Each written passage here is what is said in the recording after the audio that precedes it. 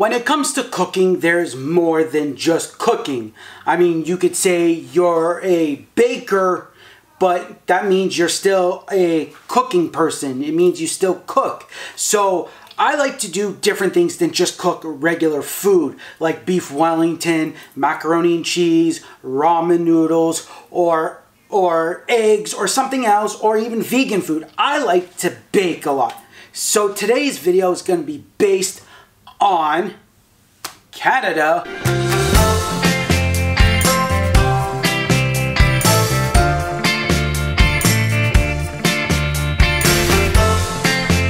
The first thing that comes to mind when I think of Canada is that we are above United States. But that's not the reason why I'm doing this video. Not because we're just above United States, but I'm doing it because the colors red and white and the nice maple leaf, as you can see on my shirt here. So today I am doing cupcakes with a red and white frosting to represent the Canadian flag. That is what I'm doing today. So let me show you the ingredients you need to create this yummy, delicious food of cupcakes that are going to taste amazing. Like literally that you'll be like, wow, I didn't know this could taste so good. So let me show you the ingredients. So the very first thing you're going to need is your sugar. A nice cup of sugar, as you can see right here. That's the very first thing you're going to need. You're going to need 1 2/3 of a cup of flour. I'm using gluten-free flours because then my mom can eat it.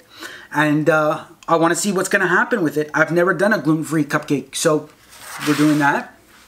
You're going to need 1 cup of butter, which is equal to 2 full sticks of butter or blocks of butter, depending on how you do it.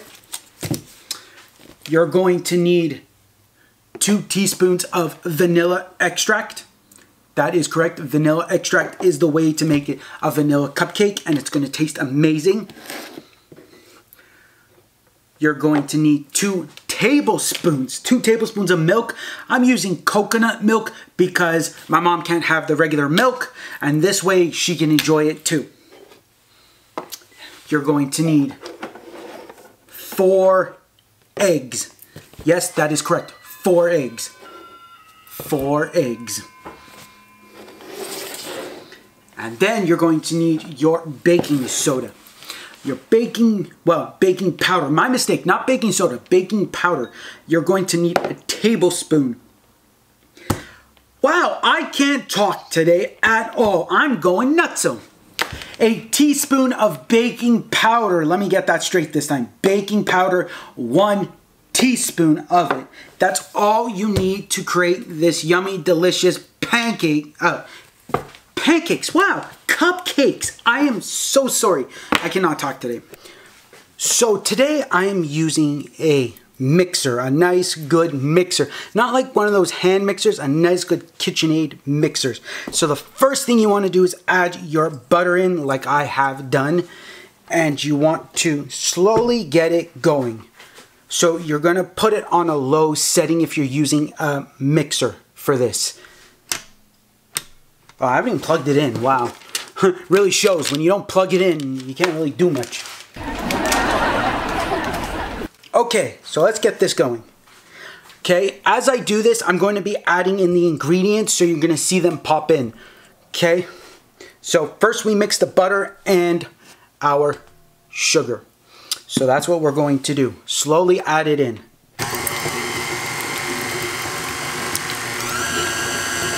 Okay, mix in the butter. We slowly add the sugar to this. That's the first thing we're going to do.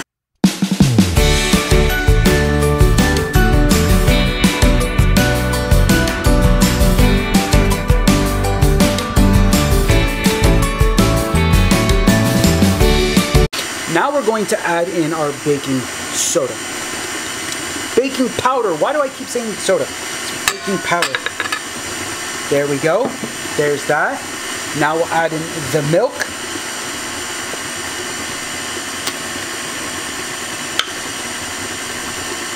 Now the vanilla extract. for flavor. And the last piece of all ingredients is the flour. Slowly but surely you add it in.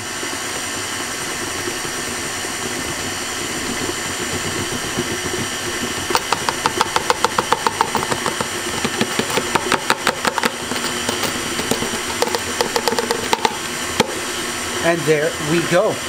We got it all mixed in. And you just let it go for a few seconds here. And now we're going to check the consistency of it. And we're going to scrape the side. We're going to scrape everything on it so we get everything good to the way we want it. See how watery that is? Like, it's not really watery, it's liquidy. That's how you want it. That's going to be good. My gosh. Oh wow. Sometimes the machine gets a little dirty, but that's okay. So we're going to scrape this all off as much as possible so we can use it all, because we want to use it all, every little thing here. Okay, so that's good. Now we're just going to turn it back on for a little bit longer, for a few seconds, lock into place. Gonna put it back on 2. We're gonna let it go. And we're gonna put it to 4.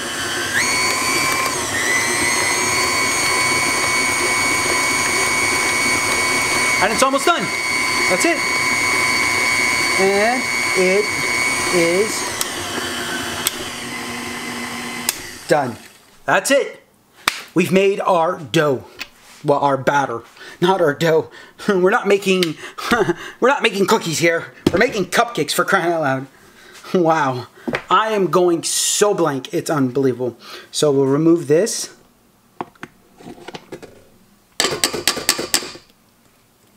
I'll remove whatever is left. And here is our bowl. And here's our mixture. We're just going to move this out of the way a little bit. And there's our mixture. As you can see, it's great. And we're just going to scrape the sides when we're dumping this into our cupcake molds. While the oven is heating up at 350, because you need this at 350. Hold on one sec. That's better. I like that so much better. When it's heating up,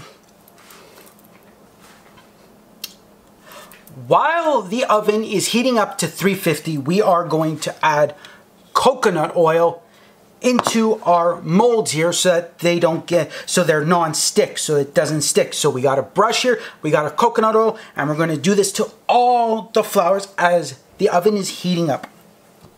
So let's go. Just get that all in there. Just like that, you just make sure it's all in there.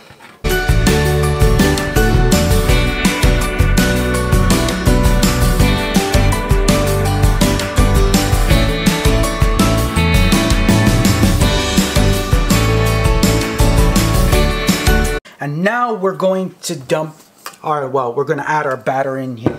So here's the thing. If you can see on these little flowers, I don't know if you can. Okay, let's see. If you can see. Yeah, right. If you can see, there is a ring in there. That's how much to tell you how much you actually need to put in there. How much batter you really need to put in there. It's a little too much coconut oil in there. Okay, it's just an example, like it gives you an idea of what you're dealing with. So here we go. We're going to take our spoon and we're going to start filling up the batter into these cupcake molds.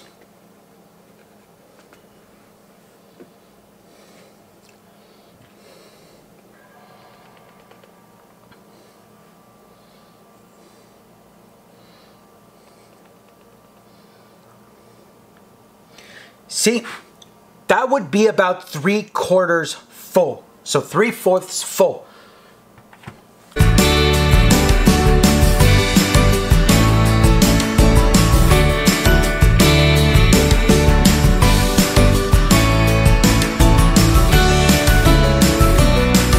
Okay, They are finally done. Now we're going to add them into the oven for 15 to 20 minutes. Depending where you live, like in the world, you could be above sea level or below or just sea level. So depending on where you live, you might have to cook your cupcakes a little bit longer, a little bit less, or just about the right amount of time. So I say 15 to 20 minutes, but that could mean that you might have to cook them for 25 minutes just because you live above sea level. But don't go don't go past 25.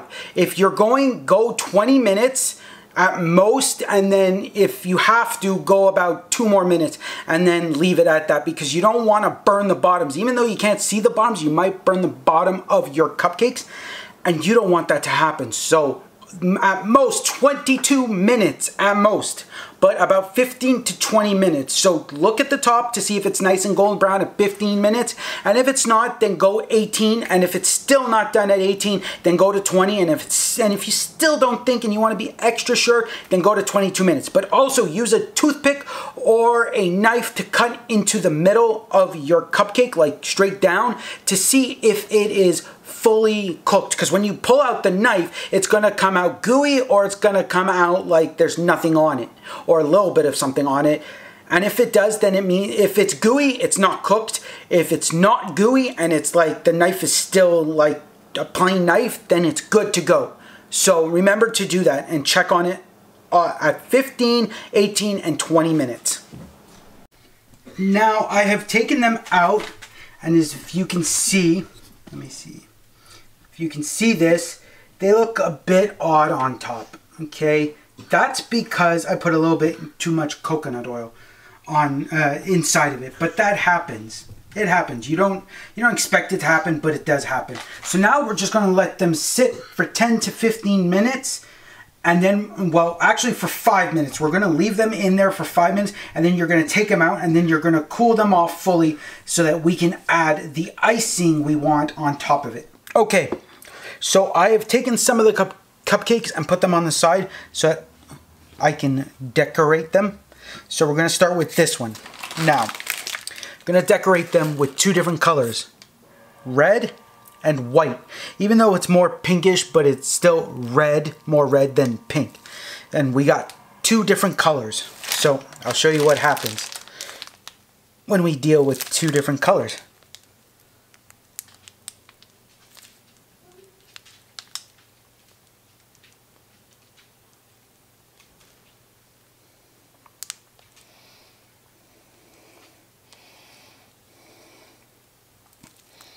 See, it comes out red and white.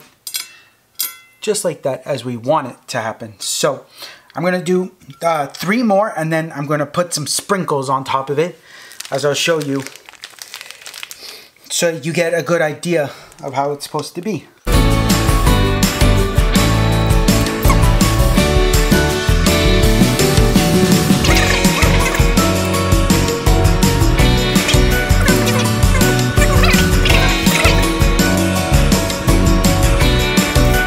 Maybe a little too much icing on that one, but that was fun. That was cool to at least try it. So there you go. We got our cupcakes. We got them 2 different colors. They're Canadian cupcakes because they're red and white, but we got to add the sprinkles. To make these sprinkles much more interesting, they are, let me show you really close. They look almost like white sugar, but they're not. They're crystals. So you just add a little bit on them, so that they show up. You want to add them on the white, on the red part. I mean, well, I haven't been able to talk properly today. You want to add them onto the red because they'll show up the most. But you can add them on the white a little bit, but red will show up the most. And you see, there you go. They show up. And there you go. You got Canadian made cupcakes. Just look at that. Red and white for Canada Day. It's perfect. Perfect as can be. I hope you enjoyed watching this new video of making Canadian Day cupcakes. Well, I can't talk today. I'm having the hardest time talking today, but I enjoyed doing this. It was a lot of fun. If you enjoyed it, please hit that thumbs up button. Also, subscribe below. If you haven't subscribed yet, please do that. We are the most lit cooking channel out there, even though it doesn't show that I have a lot of subscribers, but we are the biggest cooking squad of all. So please share this with your friends, family, and all your social medias, and don't forget to comment below about this video if you enjoyed it. Also, remember, you guys are awesome, you guys are amazing, you're one of a kind, you're beautiful, and thank you for being part of Cooking Squad. And the most important thing is, remember, keep calm and cook on. And also, last important thing, tomorrow there's gonna be an episode, well, it's called a mini episode, so stay tuned for it. And I'm thanking Michael Caine for the idea of this mini episode that I do in between the days that I do my regular videos. So it'll be every Tuesday and Thursdays. So stay tuned for that starting tomorrow. And that's it.